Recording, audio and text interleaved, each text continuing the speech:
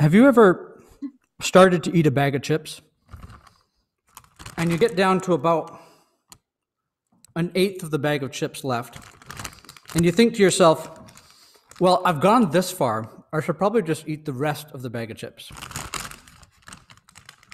I have done that far too many times. It seems like there's not a simple way for me to, as I'm eating a bag of chips, realize you've had enough chips, Micah, now's the time to stop. So I figured out that if you portion for yourself a little bit of chips beforehand, take it out of the bag, and then leave the bag alone, you do much better. You only eat the portion, and you've made a commitment to yourself, I'm only going to eat the portion, so you don't go back and eat the rest from the bag. My sense is I'm not the only person who suffers from this mistake, if you will, of eating the whole bag of chips accidentally when you have the whole bag in your hands. It's hard for us, actually, to say no, to recognize when we've had enough. As human beings, it's not a simple thing for us to say no, to restrict ourselves, to limit ourselves.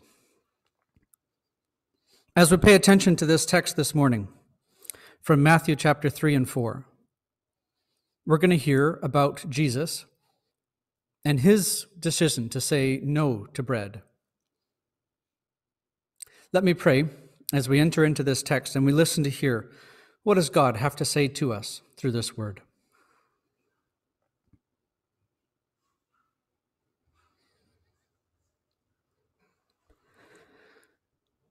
Father Almighty, we ask that through your word and by the power of your Holy Spirit,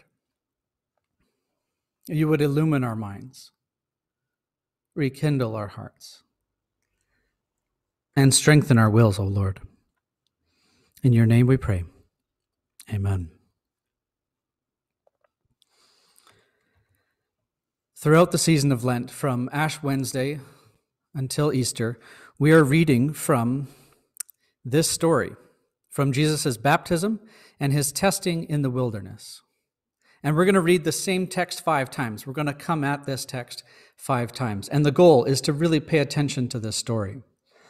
Throughout Lent is the season from Ash Wednesday to Easter in which the church has historically found that we need to make space in our own lives, make room for us to pay attention to Jesus and what he has to say to us as mortals, as those who need a Messiah and a Savior, and as we prepare ourselves for Easter, for Jesus to be crucified, to remember his crucifixion, and for him to Easter us once more on Easter Sunday. Come, Lord Jesus. So as we pay attention to this text, that's what we're doing. We're trying to prepare ourselves to hear again the good news of Easter. And the story that was read this morning is a holy story, a sacred story. There is no other story like it in the Bible. There was no eyewitnesses there. This isn't somebody who was at the wilderness with Jesus and saw what was happening and took good notes. There was nobody out in the wilderness with Jesus. This story comes to us right from Jesus' journal. Therefore, it is a sacred and special story. As we listen to this story, as we pay attention to it, it should sound and feel like freedom. It should not be oppressive guilt.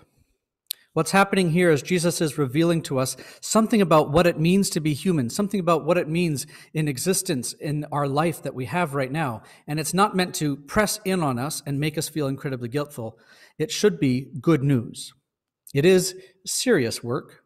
It is a serious story. Jesus is telling us, wake up, you have an enemy. But it shouldn't feel like a scary, oh, woe is me, shame upon you. It should feel like, oh, we do have an enemy, and now I know the enemy's secrets. Because Jesus is giving us the playbook of the enemy. And what's happening is Jesus, in this story, is revealing to us 2 voices. The first voice is the voice of his Father that he hears at his baptism. His Father says to him, "You are my Son, the beloved, in whom I am well pleased." And then Jesus goes into the wilderness, directed there by the Holy Spirit to go into the wilderness.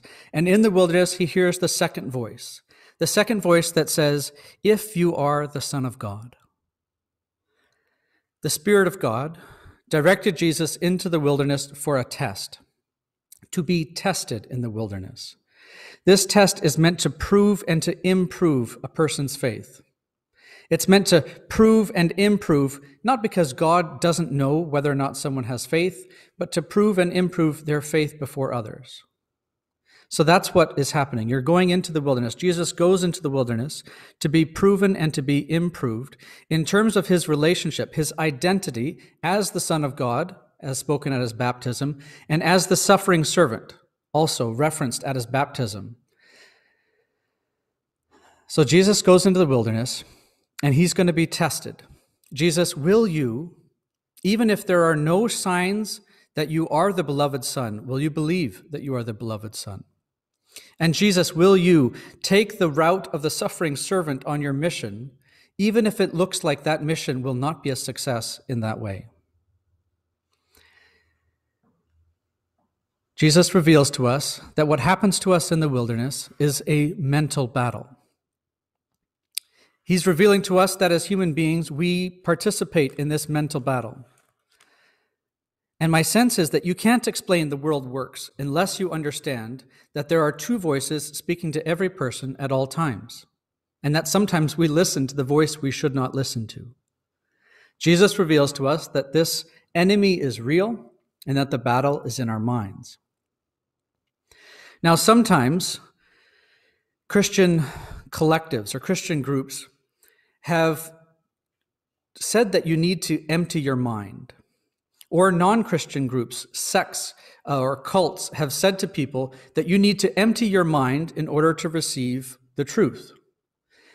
The Bible never tells you to empty your mind. The Bible never tells you to empty your mind. Instead, the Bible tells you to cultivate your mind.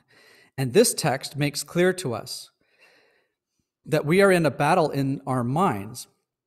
And if someone says to you or to me and says, I'd like to go away and be with God, all well and good, but don't forget that if you go away to be with God, you may hear another voice as well. We cannot simply say to one another, well, I went away and I prayed about it and this is what I heard. Because which voice did you hear?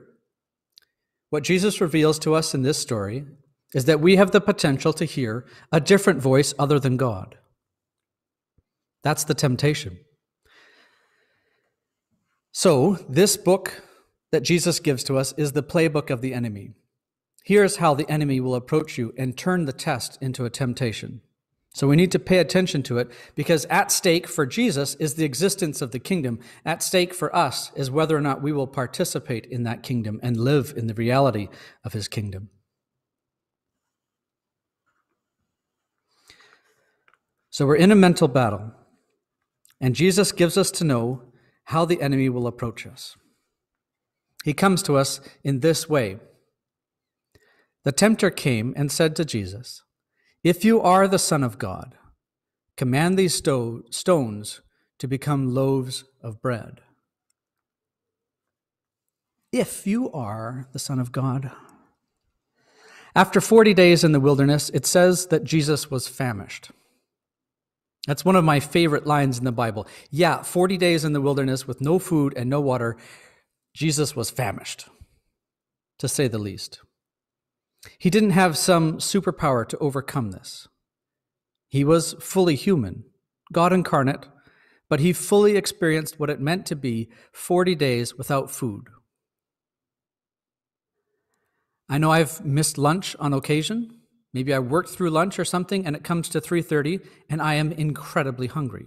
So I have a little bit of an understanding of what Jesus has gone through here. 40 days in the wilderness, and now he's incredibly hungry. He looks around him and he sees stones. And the tempter comes and says, if you are the Son of God, turn these stones into bread. Dale Johnson's incredibly helpful here, and he looks at this line from Satan and draws our attention to four things, four ways in which the tempter is changing this test from God, which is meant to prove and improve our faith to us. Darrell Johnson identifies four ways that this attack from the tempter works upon us to erode our faith and our confidence in God. And these four ways are first to focus on the negative, Second, to question our relationship with God. Third, to appeal to the real need. And fourth, make something happen. So first, focus on the negative. You're surrounded by stones, Jesus. Don't you see the situation? Look around you in the desert. You're in the wilderness. You have nothing around you but stones, and it's painful and hot.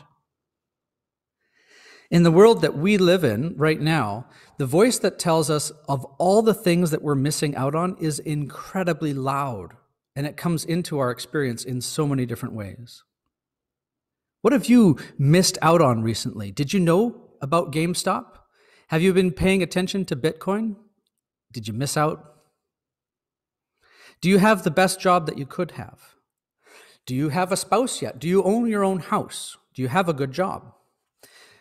Do you have a fill in the blank? There are messages that are coming to you, that are being spoken, and they are telling you that you are missing out on something, that your life shouldn't be this way.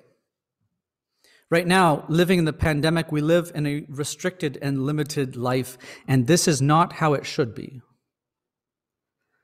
How easy it is for us, even when we have relatively good things, to come home, to look around our home, and not to see the good gifts that we have, but actually to see the things that we don't have.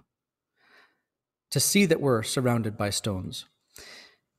Yes, we need to pay attention. We need to face negative circumstances. We need to name and know reality. It's good to acknowledge reality, whether that is sickness, loss, or lack in our lives. But Satan wants you to make that your focus. He wants you to make that the starting point from which you draw conclusions and deductions. Start from what you do not have. You're surrounded by stones, Jesus. And then the second thing that Darrell identifies is that having paid attention to the stones, what does that say about your relationship with God? Now, Satan here isn't questioning whether or not Jesus is the Son of God. Jesus knows that and lives in that reality.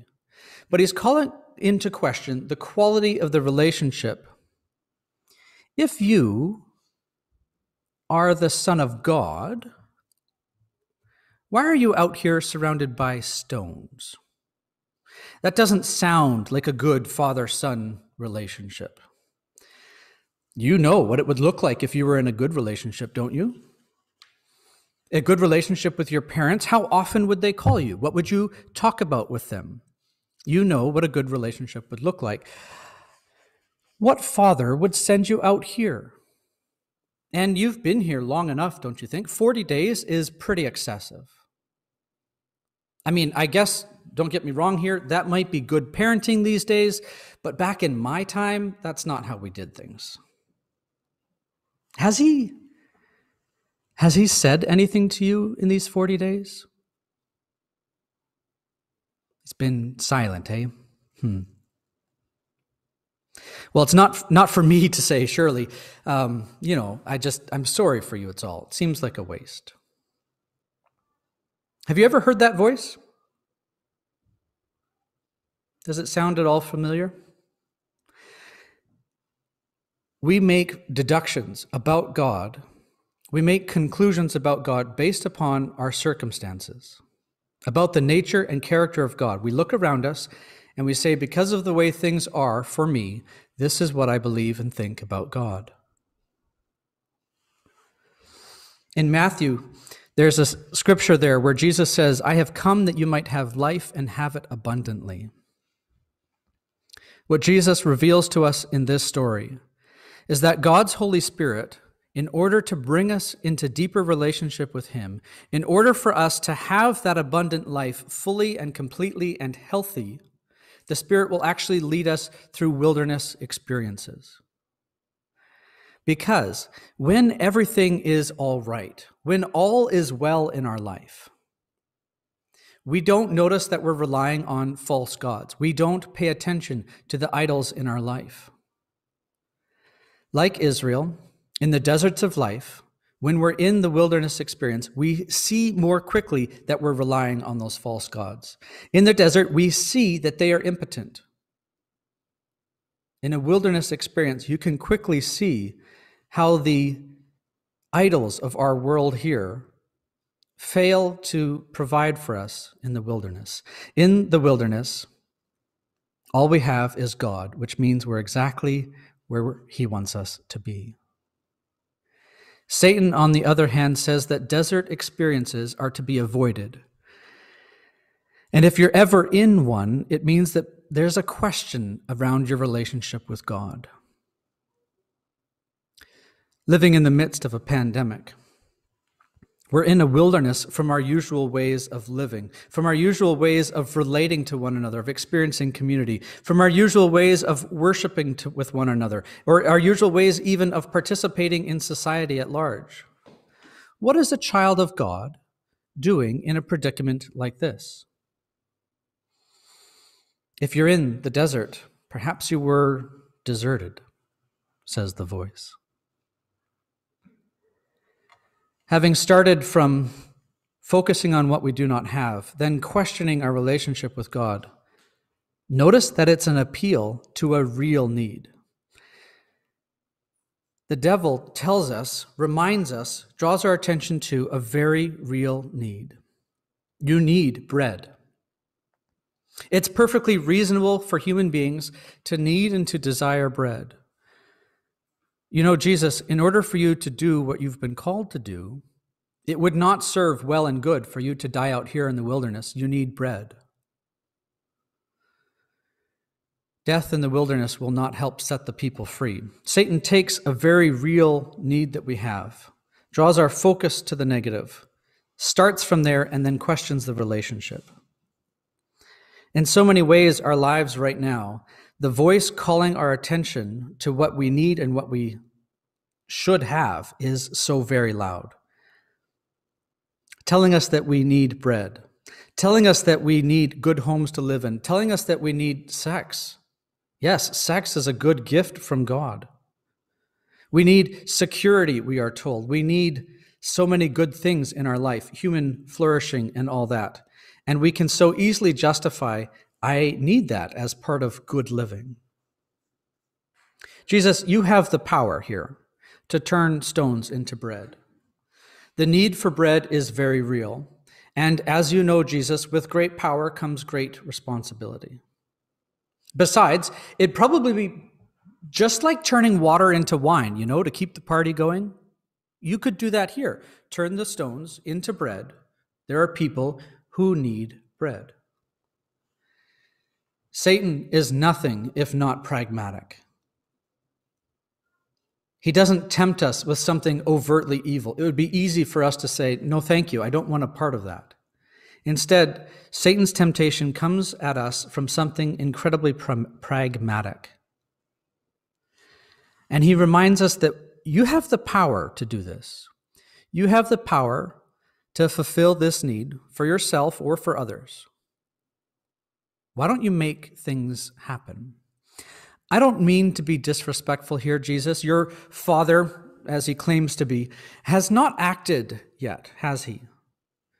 Did God not give manna in the wilderness? Didn't he give birds to Elijah in the wilderness? I think you need to take charge here, Jesus. Step out and deal with the problem. Maybe God is the God who helps those who help themselves. Maybe if it's got to be, it's up to me. That could apply here, Jesus, don't you think? If not you, then who? And if not now, then when? Jesus, come on now. Be the man you are called to be. Realize your potential and step up.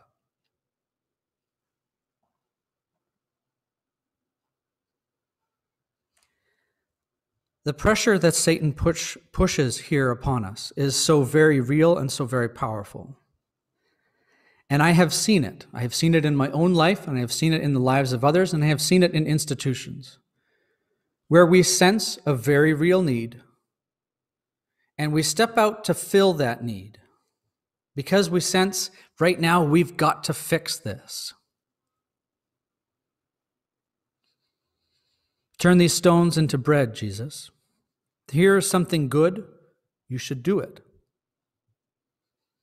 And the more you have the ability to get what you want or what you need, the more you have the ability, the power, whether that comes through influence or money, the harder it is to discern whether that voice that's telling you to fill that need is from God or from Satan.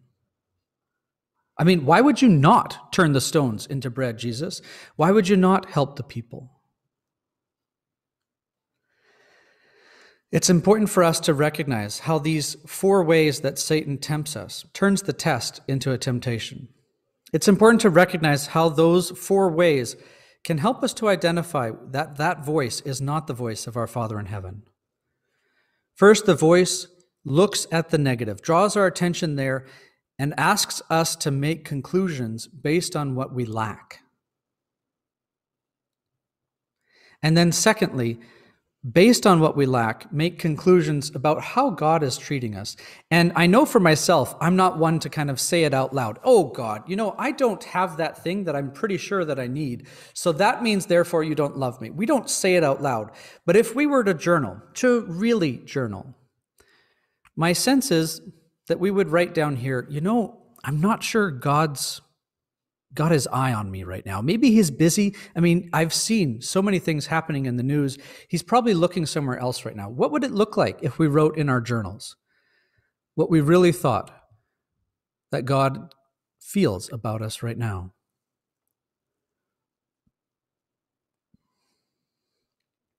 Satan subtly questions our relationship with God. And he presses in on us with a very real need. Just because it's a real need doesn't mean it's God calling us to solve it or fix it. And then Satan calls us to make something happen, to step out and fix the problem. Take charge. When this voice comes upon us in these 4 ways, it doesn't feel like freedom. It doesn't feel like freedom in God. It feels like freedom in self, and that can be a false sense of freedom. How do we stand? If we can feel and know that this temptation is in front of us, whether that temptation is for something in our life that we don't have or that we think we should have, and we want to reach out and take it or reach out and participate in it in some way, how do we stand? Jesus responds to Satan, and he says, "It is written." It is written, one does not live by bread alone, but by every word that comes from the mouth of God. Jesus, the very word of God, takes his stand, is strengthened by the word of God. Know your scripture. In order to defeat the devil, you need to know your scripture. Now, I don't think what's happening here is that Jesus is always looking for us to find that verse which will solve the problems in front of us. We don't need to be verse quoters. What we need to be is saturated in the book so that we can live out the truth of it and know when the temptation that comes at us is against the word of God. Notice that Jesus doesn't defeat the devil with incantations. And I've seen this in Christianity where there's specific ways that you're supposed to pray to cast out a demon. Notice that Jesus does not simply say, follow some incantation, but instead he turns to the word of God. Incantations, even Christian ones, won't cut it here. You need scripture to cut through, the truth of scripture. Jesus' mind is completely filled and saturated with scripture. He's not kind of just looking for, I need verse X to defeat the devil. He's just thinking and living the scripture here. I want to ask us, what is our mind filled with? We can only stand against the temptations of the evil one if our minds are filled with the words that give life. Now, Jesus here is hungry. He does not deny the very real need for food, for bread. But what he's telling us is that there's something more. He reminds us of a scripture that calls to attention that there is something more important, that eating cannot satisfy, that eating and being fed ultimately cannot satisfy the deepest places of our heart and soul. That abundant life is found in hearing and obeying the word of God, that it is more life-giving to us to obey the word of God even when obedience involves physical hunger. Jesus tells us through this text that he will follow the will of God even if it means more days for him without bread. This is a truth in our lives today. Life is so much richer and deeper and more good if we are willing to obey Jesus Christ, if we are willing to obey the will of God, even if it means more days without bread, without whatever it is that we lack. Now, this doesn't mean that suffering is inherently good. We don't, as Christians, go to a homeless person or somebody in need of food and say, don't worry, you don't actually really need those things. What you need is the word of God. This is not saying that people in very real suffering need to simply endure their suffering and instead only have the word of God. That's not what this text is saying. This text is calling us to obedient suffering. We must first meet the basic needs of somebody before they can even hear the word of God. When we live our lives saturated in the word of God, we recognize as followers of Jesus Christ that his very words are more important to us than our basic needs, and we will be obedient to his words, even if it means for us more days without bread. That's what Jesus is calling our attention to here. That obedience is better than bread, even if it means more days without bread. He says to us, it is written. And it's worthwhile for us to respond, yes, where is it written? Well, it's written in Deuteronomy chapter 8. And I'd like to read this passage from Deuteronomy in context and hear the good news of God. Hear what this text is calling us to. We all face this temptation in the middle of the test to question our relationship with God. Hear now, Deuteronomy chapter 8. I'm going to start at verse 2. Remember the long way that the Lord your God has led you these 40 years in the wilderness, in order to humble you, testing you to know what was in your heart, whether or not you would keep his commandments. He humbled you by letting you hunger. Then by feeding you with manna, with which neither you nor your ancestors were acquainted, in order to make you understand that one does not live by bread alone, but by every word that comes from the mouth of the Lord.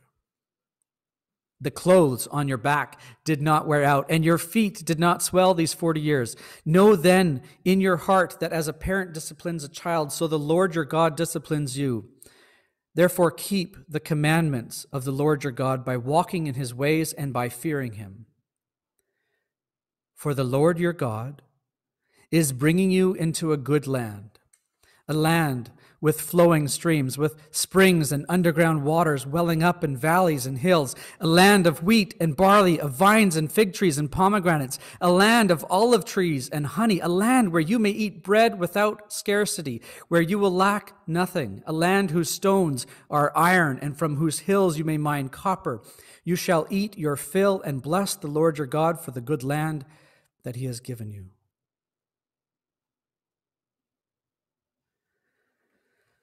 God is calling us to abundant life. In order to experience that abundant life in good and healthy relationship with him, obedience is more important than days without bread. Obedience that you can really enjoy this life. Alternatively, if we don't pay attention to the will of God in our lives, the pleasure, the pride, the feeling of success that we get in this life will be empty in comparison with doing the will of God. in our season right now that we find ourselves. I read this text from Deuteronomy and I hear the promises of the Lord. And I want us to hear the reality that Jesus points to, that doing the will of the Lord, that being obedient, even if it means more days without bread, will lead us into this abundant life.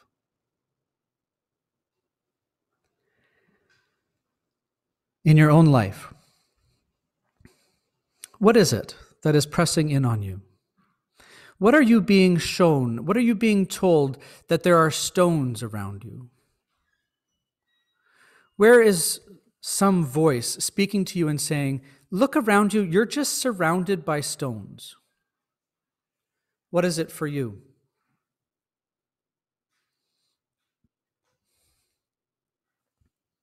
Where are you focusing on the negative, with the potential to be tempted to question your relationship with God?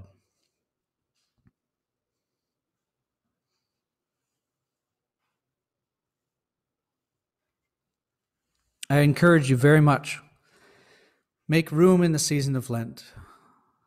Identify what lack, what thing missing in your life you're being pulled to focus upon. And acknowledge this. Say, Jesus, Lord Jesus Christ, I long for bread. Oh God, I desire a good spouse. Oh God, I need a house. Oh God, I need sex. Oh God, give me a job. What is pressing in on you in your life right now where you're focusing on the negative? And then what's available to us? What does Jesus give us? How does he come alongside us and help us stand? In the face of this temptation, Jesus, the very word of God, is given to us. The written and the living word of God. And in order to stand, we need to saturate our lives with his word. Another way that we can help our bodies to stand, help our minds to stand in this season, when we are tempted, participate in small fasts. Train yourself. Train yourself to feel a lack and feel it in your body. Identify where in your body you feel that lack. Skip a meal or two. Try to do a short fast.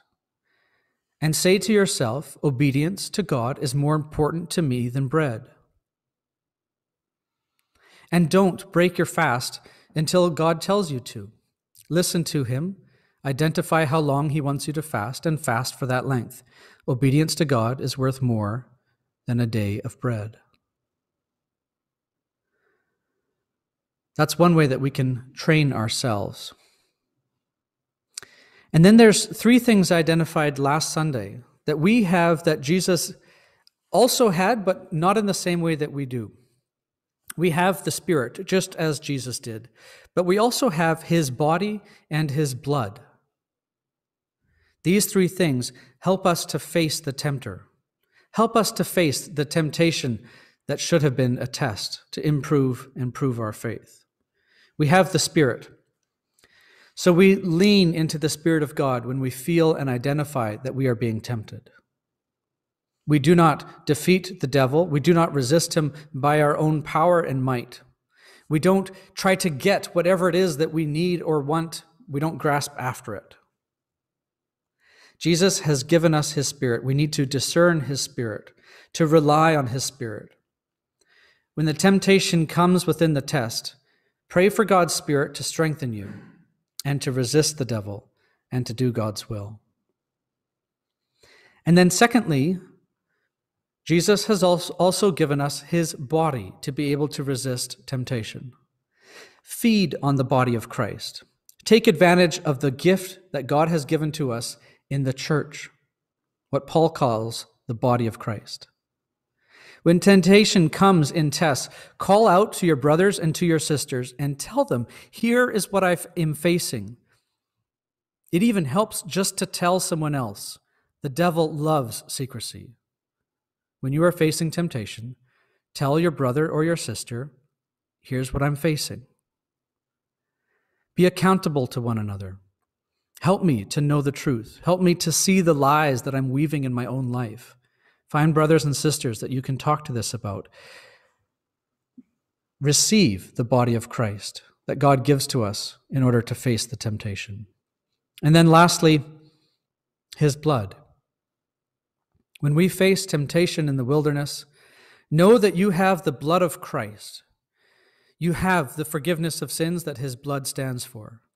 That the one who has been through this temptation, his blood now covers you.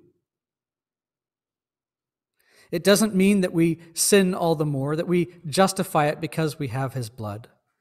We know and we live in the reality of this world and of the temptation that we face, and we do so as people who are forgiven.